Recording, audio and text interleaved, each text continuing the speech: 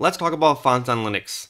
Or more specifically, in this video, I'm going to be going over how to install fonts, how to manage your fonts, how to set a default font, how to preview fonts. And working with fonts on Linux is not that difficult, but if you've never done it before, there are a couple of things that might be tricky. And there are a lot of graphical programs out there that you can use to manage your fonts. But honestly, working with fonts from the command line is so simple that I'm just going to be going over that today, because I think that using the terminal, at least when working with fonts, is actually easier than using a graphical program. So that's what I'm going to teach you in this video. So let's get started, and let's say that we want to install a font. That's probably the most common thing that you'll want to do. And a lot of fonts you can just get from your package manager. Like for example, if I wanted to get Noto fonts, which is a very popular font library, which has a bunch of Google fonts, then you can just install this from your package manager. So I can just run something like this and install it from my package manager. That is very easy. But what if there is some font that you want to install that is not in your package manager? Like, let's say that I'm getting a random font from some random website like this.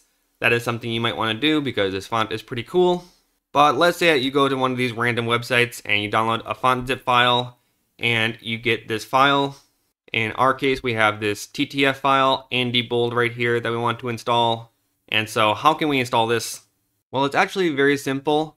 All that you need to do is move this, let's say in your file manager, to this folder in your home folder. It's going to be under .local/share, and then this folder down here called fonts. And if this doesn't already exist, then you may need to create it, but it probably is there by default.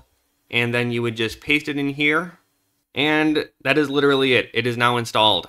Now you can clean this up a little bit, like you can make a folder here for it. Now there's an Andy folder. We can put this in here. And to be honest, you can organize this folder however you want. So I have each of these fonts in their own directory, but you can just leave them laying wherever. I actually had to clean up my fonts directory a little bit before I recorded this, so I wouldn't look like too much of a slob. But you can really organize these however you want. And that is literally it. So now we can open up something like GIMP and see if this actually works. So just open up a graphical program and test it out. And if we try to select Andy from the font selection right here, we now have Andy, and we can say something like "Hello World" in our beautiful new font.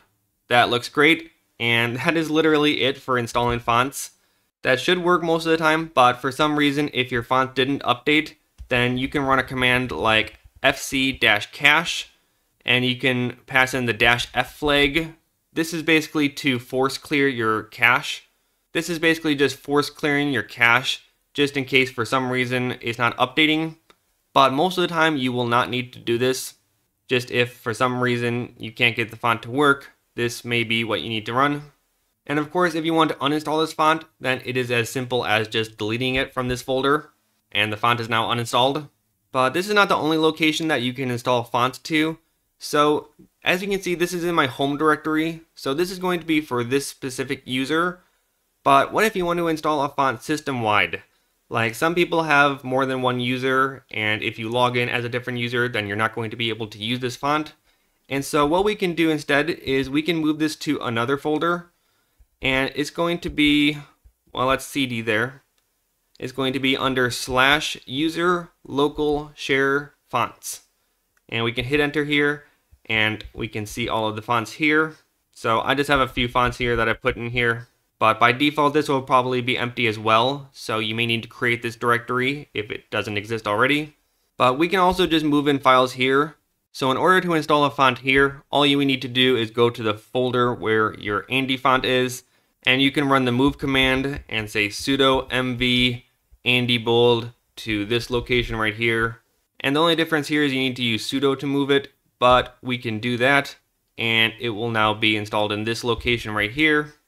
And if we go here and check this out, Andy Bold is now here. So if you install fonts here, then every user can now use them instead of just one user. But there is one more location that we can install fonts to, and it's going to be /user/share/fonts. But you probably don't want to touch this directory directly. So this is going to be where your package manager installs all of the fonts. So like I said, I installed Noto fonts through my package manager, and so this is here. But when you're manually installing fonts, you probably don't want to put them here. You want to put them in the other two directories that I mentioned.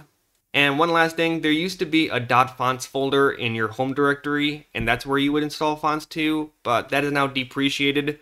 It may still work, but it's no longer recommended to do that because it is depreciated. Now that's all well and good if you're using your fonts in a graphical program like GIMP, but what if you want to change the configuration on, say, your terminal emulator? So on this terminal, which is Alacrity, I configure my options through this text file right here. And so if I put in the font right here, it's asking me for the exact name of this font. You can run fc-list, and this will get a giant list of every single font that is installed on your computer right now. That is probably way more information than we actually need. So we can use grep to find a specific font. And let's say that we want to change the font to, let's say, SF Mono. So I'm going to grep SF right here. But this is still giving me a lot of information per font. This is a little bit much. So what you can do is you can only show the name of this by putting after fclist:family, run this, and now we have the name of this. And so both of these will work right here, SF Mono Nerd Font Mono, or just SF Mono. And so we can copy one of these, and let's go back to our Alacrity, and we can paste this in, save this, and the font will change. That is what we wanted. And finally, if you want to get all of the different styles, like if you want to see what kind of styles like bold or italic they have, you can also run this fclist command again, but put in style. And this will give you a list of all the styles that are installed for this specific font. So we have regular italic, semi-bold, medium, etc., etc. So now we know we have a heavy option. And now if we really want to, we can come in here and change the style to heavy. And that is extremely heavy, so I'll probably change that back, but that is something you may want to see. And so this fclist command is very useful. If you want to see the path to the file, you can run file, and this will just give you where it is stored. So these are in my user share fonts Apple directory, which was just installed by my package manager, just in case you're curious where those are stored. But what if we want to change our default font? So the default system font is used for a lot of different things. And so the default font will be used in maybe some programs like this DevTools is using the default monospace font. And some websites across the internet will use the default sans-serif font or the default serif font in order to display web pages.